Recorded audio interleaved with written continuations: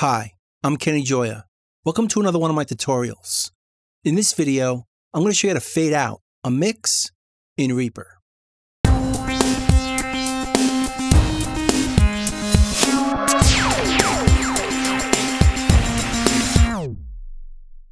have a project in front of me here. I want to fade it out after a certain point. Right at bar 11, let's hear the track.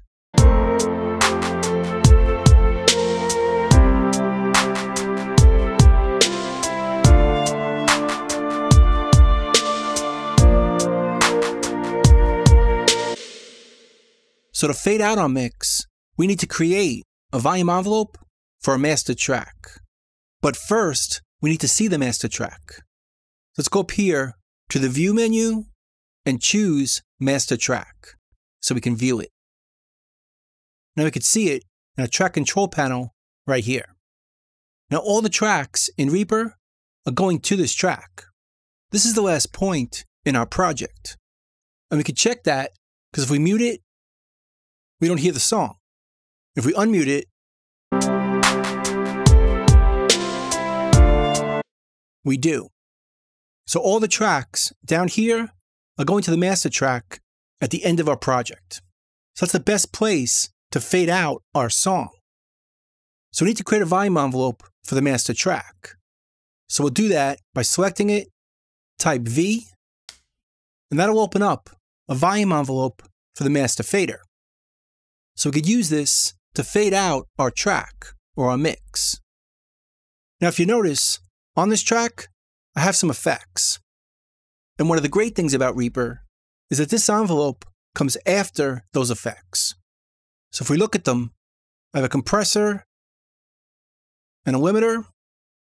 And if I bring the volume down with the envelope, it doesn't affect these plugins. These plugins are still seeing the same level. So our adjustment or the fade comes after the master track plugins, which is important. You don't want to change the compression or the limiting as it's fading out. That'll sound a bit weird. So let's close these, put this back to where it started. Now let's create a fade out. Now normally we could do this by just creating 2 points by holding down Shift, put one here, another here, and just bring it down. And now we faded out our mix. So it'll sound like this.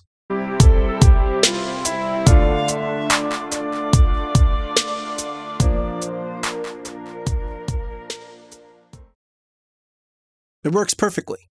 But using this method isn't as flexible as it could be. So let's undo it and instead use an automation item like this. If we go down here and hold on the modifier, Alt on the PC or Option on the Mac, changes our cursor to this tool, then we can draw an automation item. So let's draw it from here to about over here. And it automatically puts a point at the beginning and at the end. So you can grab this point and bring it all the way down, and we created a fade out.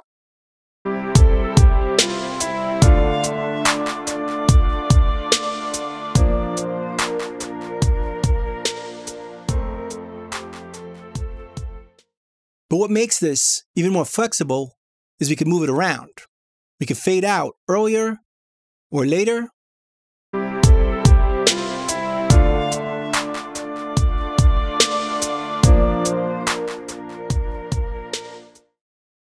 And we can also stretch it if we want a longer or a shorter fade.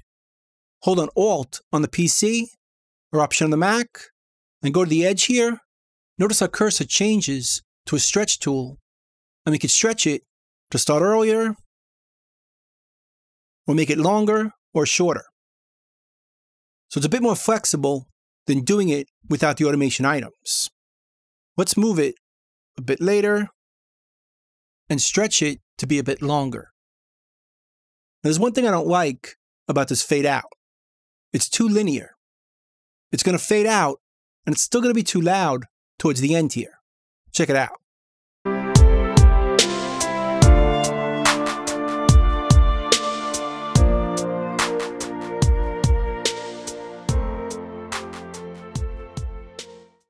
So it tends to sound more natural is to fade out quicker in the beginning and a bit slower at the end. And we can adjust this with the envelope point shape. Let's go to this first point right here and right-click it. We go down here to set the point shape. By default, it's linear, but we could change it to any of these other options. For instance, slow start and end. Goes a little bit slower here, a little bit quicker, then slow again.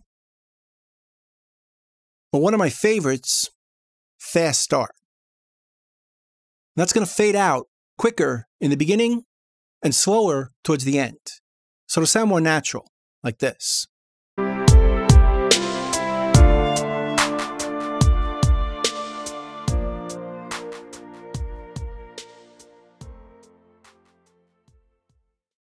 But that's a bit too slow at the end.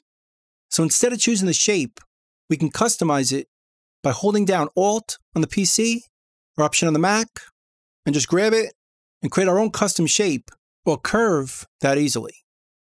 Let's go somewhere between linear and fast start, right about here. And let's hear that.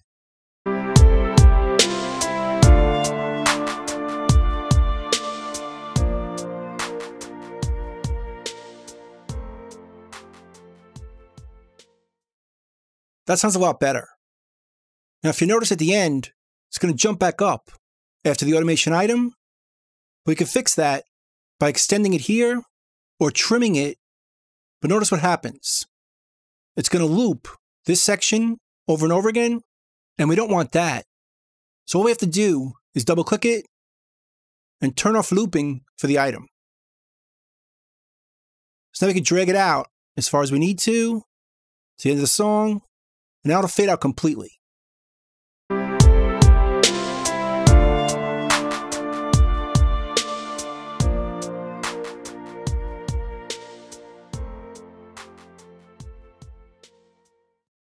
Perfect. Now there are times where we want to set the length of our fade. Let's clear this. And let's say that we knew we wanted a 15-second fade out. We could do that like this. Go down here to the transport and right-click. And change this to minutes and seconds. Then we'll create a selection and change the length of that selection right down over here. Let's double-click this. Let's make it exactly 15 seconds. Then we can go over here and right-click and insert new automation item. And that creates a new automation item, exactly that length. And we can see it by double-clicking and checking right here. Our length is exactly 15 seconds. So this fade or fade out is going to be exactly 15 seconds. So we'll go over here again, bring it down, readjust the shape like this, and we have a fade that's exactly 15 seconds long. And again, we could double click it, turn off the loop, and trim it out to the end of the song. So it'll sound like this.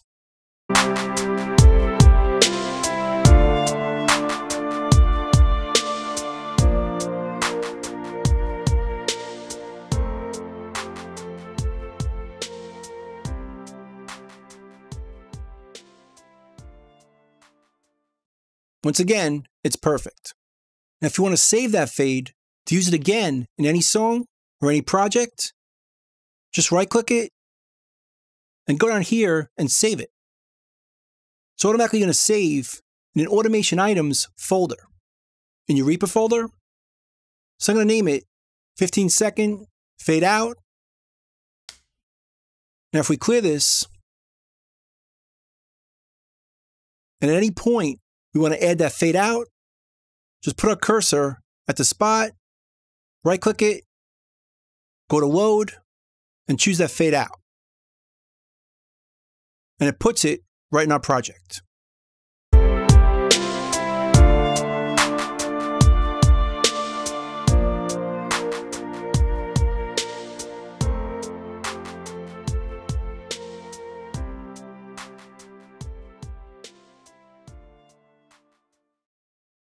and it's exactly 15 seconds, or whatever we choose to save it at.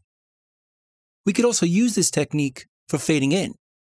Let's go to the beginning of our song and just do the same thing. Draw in an automation item. Let's make it about 2 bars. This time we drag the first point all the way down. Let's hear it.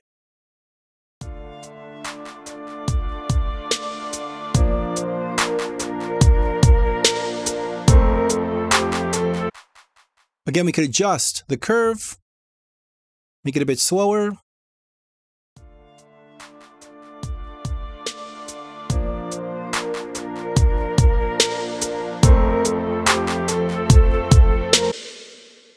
And create a perfect fade in to our mix. So as you can see, using automation items makes this a lot more flexible. We could stretch it to start earlier or later, make it longer or shorter, or just move it around to change where it starts or ends. So that's pretty much it. That's fading out or fading in a mix in Reaper. I hope you learned something. Hope you can use it, and I'll see you next time. Thanks.